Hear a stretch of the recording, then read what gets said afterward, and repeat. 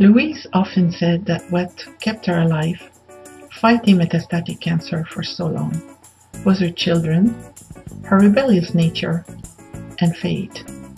She had vowed to keep searching for a cure for as long as she could, and that gave her renewed energy and became her lifelong project.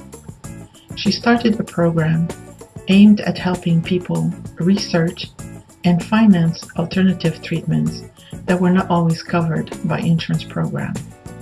In doing so, she put her illness to good use and added meaning to her life. Louise was like that.